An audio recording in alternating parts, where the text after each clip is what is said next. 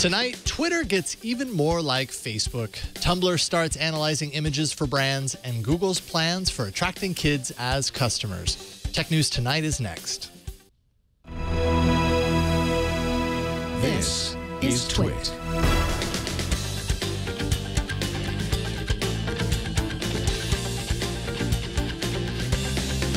This is Tech News Tonight, episode 153 for Monday, August 18th, 2014. This episode of Tech News Tonight is brought to you by Personal Capital. With Personal Capital, you'll finally have all of your financial life in one place and get a clear view of everything you own. Best of all, it's free. To sign up, go to personalcapital.com/TN2. I'm Jason Howell. Let's get right to the tech feed. Is Twitter becoming more like Facebook? Oh, the horror. A new feature began rolling out to some users several weeks ago and shows favorited tweets from accounts you follow. Similar to how Facebook reorders a liked update, a tweet favorited by others will show up in your timeline. This disrupts the fundamental nature of Twitter for some, which displays unfiltered tweets chronologically. Many people have used favorite as a bookmark or a way of saying thanks for a tweet, and Twitter veterans don't seem to like this new update, and a quick search will show droves of complaints. Perhaps this is a way to help keep new users seeing the content that might be more interesting or relevant to them. We'll see if the company rolls this out to all users or if they'll scrap the idea altogether. Now, starting this week, the Yahoo-owned Tumblr will begin analyzing the hundreds of millions of photos posted every day for brand-related data. According to Mashable, this doesn't mean that if you post a selfie with a Coke bottle in the background, you'll start seeing ads for Coke. This data will be available to advertisers so they can see how users are interacting or what is being said about their products. T.R. Newcomb, the head of business development at Tumblr, says, "Right now, we're not planning to do anything ad-related." It looks like Tumblr and Yahoo are the first major online entities to try and analyze visual content for data.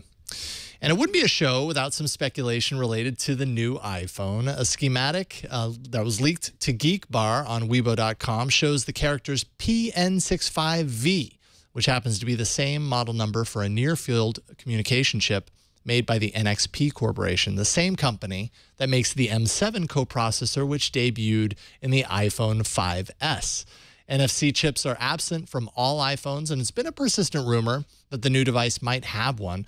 And one more point about all of this, there is no direct correlation between this schematic diagram and the iPhone, Apple, or Foxconn. So for now, you'll just have to wait until September 9th to see for yourself.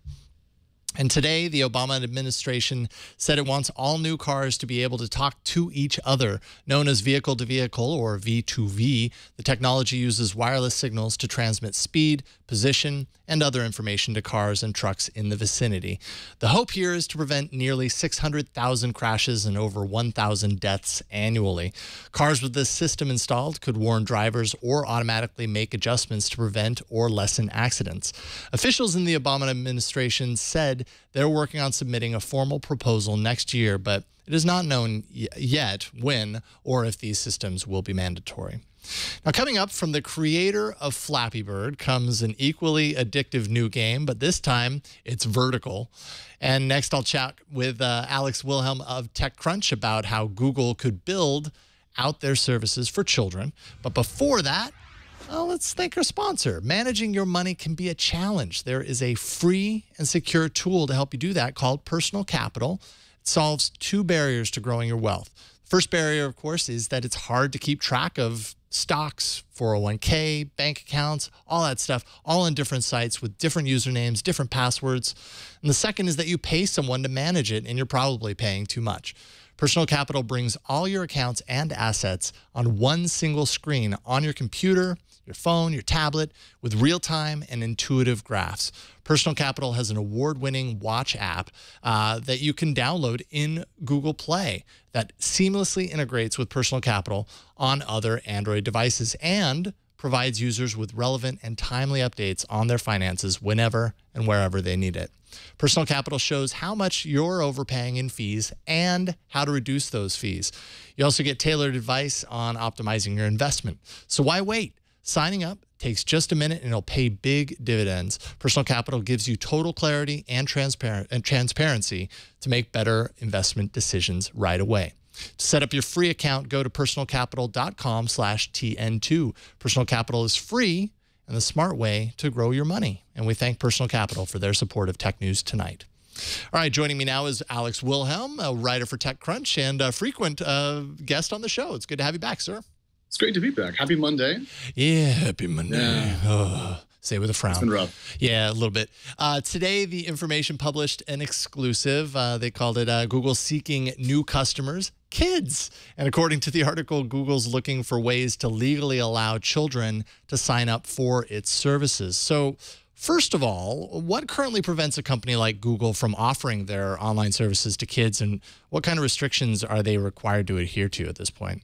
Yeah, there's a law, COPPA. It means you can't really have users that are under the age of 13. That's the long and the short of it. There's a lot of regulations around what data you can collect, how you can use it, and that sort of thing. So most companies choose to not allow users at all under the age of 13 to not kind of go against these rules. Path famously to pay an $800,000 FTC fine for having about 3,000 under 13 users on the service. And so it's a big deal. I mean, you can get slapped pretty hard for this if you're found to be kind of an abrogation of law. Sure. Now, what kind of services is Google looking to give kids direct access to? What do they have to gain from that?